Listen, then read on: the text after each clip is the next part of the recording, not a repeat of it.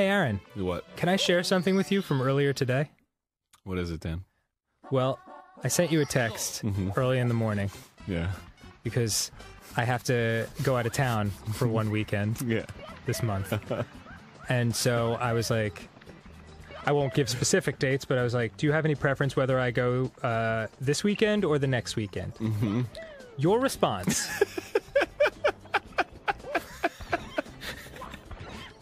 at 9:30 in the morning. Motherfucking Jesse Eisenberg. Jesus Christ, fuck, dude. Motherfucking Facebook movie bullshit. Jesus, can you fucking believe this shit? Nope, no punctuation. You just made me down. Random capitalizations. So I respond, I have no idea what we're talking about right now. 45 minutes pass. I get a text from you. Goddamn creative Facebook and fucking lawyers and shit, right? Fucking Winklevoss twins, goddamn rowing the boat. Fuck, yo, shit, I can't even fucking believe this shit. Have you seen this shit? Fuck, I just watched this shit. Fuck Jesse Eisenberg, man.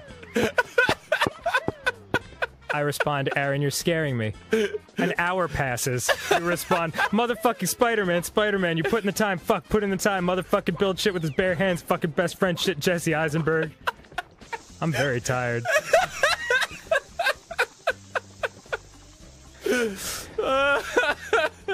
I'm just like, no problem, man. I'll do most of the talking at the Grump session today.